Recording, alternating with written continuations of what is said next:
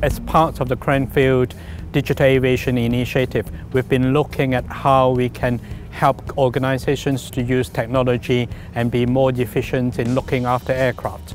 And this piece of technology potentially can take away a lot of the wasted time. My group projects involves finding out what could be improved with the current aircraft maintenance process. Advancing wearable devices is one key point that we are looking at. It gives the technicians or the engineers a hand-free capability to do their work and yet reduce the amount of documentation they have. The students have industrial contacts, working with real people, real problems, solving them, and also learn how to work effective as a team.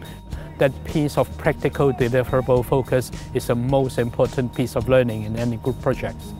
The students have developed a really good headset. It was like a clear image right in front of me, and it walked me through the pre-flight check.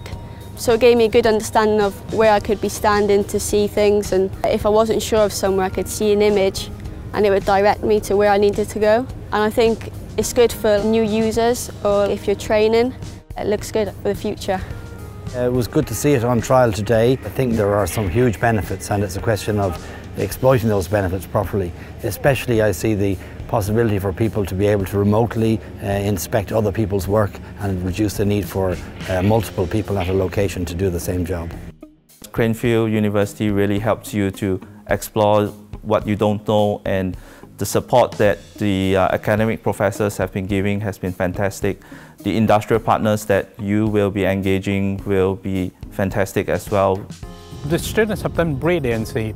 They've done a huge amount of work in a very short time, and that's what we expect of a good Cranfield team of students. They can deliver.